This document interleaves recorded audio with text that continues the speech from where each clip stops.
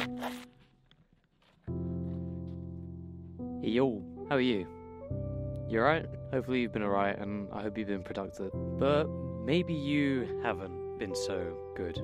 Maybe things haven't been alright. You've had kind of a tough day, kind of a bad day. But you don't want things to stay the way they are now. You want things to change. And there is a way that I can show you how literally just by being consistent can lead to you being really confident. And it's by something known as the winner's effect. My name is Wylder, and I help other young men like me take back control of their lives. So, when you get momentum is something that you get when you are consistently achieving the goals that you've set for yourself, when you're consistently accomplish something that you're doing, and you're consistently getting results. That's when you start to get this momentum, you start to build up this momentum.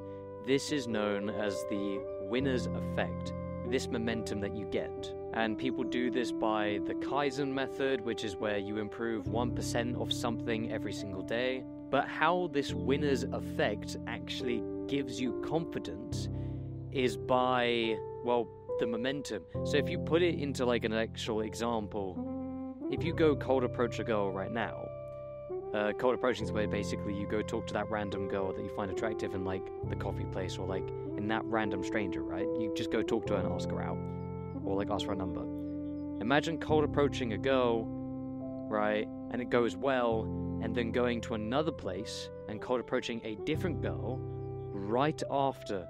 Are you going to be more confident? Is that going to go easier? Yeah, of course, because you've did it already. You've got that momentum built up already. So it's a lot easier and you're a lot more confident. This is the winner's effect. So how you can actually use this winner's effect and actually keep on top of it so you're confident is when you've set off, like you've set big goals for yourself, those 3 giant end of year goals, like maybe it's to get shredded, to eat healthy, or like whatever it is. Don't just do that.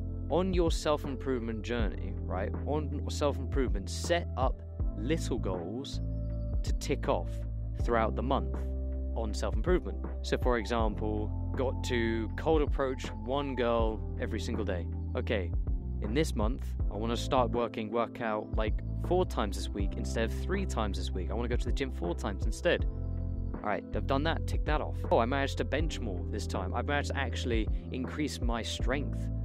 I can bench more. Set yourself little tasks, little goals for yourself throughout the month on self-improvement that you can tick off so that you're consistently getting results, and then you'll be in this winner's effect and you'll be really confident in yourself because of all this momentum that you've built. And the thing is, it doesn't just work for like the things that you achieved, it also works for things that you maybe didn't do so well on. So say for example, the guy who's been rejected 50 times compared to the guy who's been rejected 2 times, the guy who's been rejected 50 times is going to be way more confident to go ask another girl out because he knows what rejection feels like. He knows that it's not that big a deal. He's already built up that momentum, he's already confident, and he's actually got more experience behind it.